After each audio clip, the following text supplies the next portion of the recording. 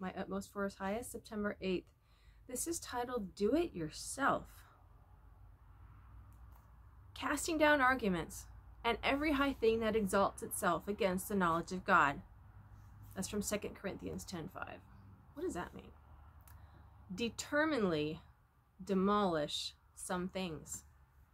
Deliverance from sin is not the same as deliverance from human nature.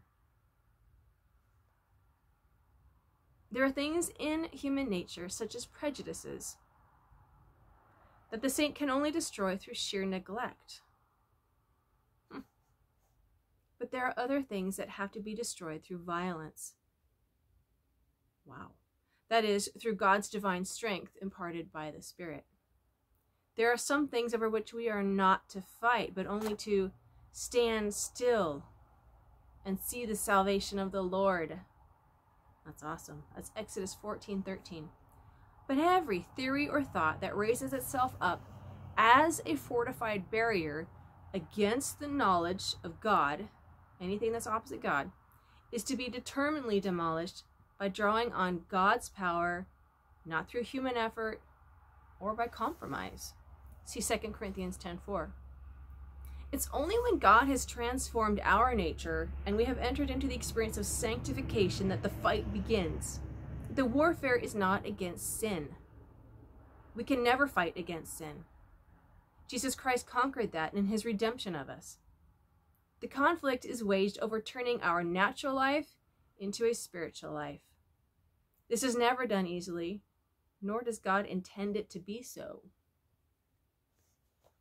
This is accomplished only through a series of moral choices. God does not make us holy in the sense that he makes our character holy. He makes us holy in the sense that he has made us innocent before him. And when we have to turn that innocence into holy character through the moral choices we make, we have to turn. Let me reread that. Then we have to turn that innocence into holy character through the moral choices we make. These choices are continually opposed and hostile to the things of our natural life, which have become so deeply entrenched, the very things that raise themselves up as fortified barriers against the knowledge of God. We can either turn back, making ourselves of no value to the kingdom of God, making ourselves of no value. Okay, I read that already. Or we can determinedly demolish these things. Yes, demolish them.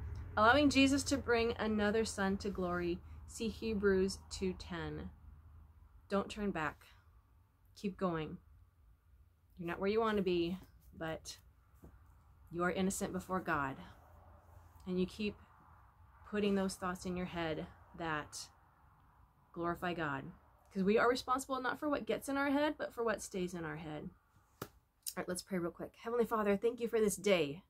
Help us to appreciate you today.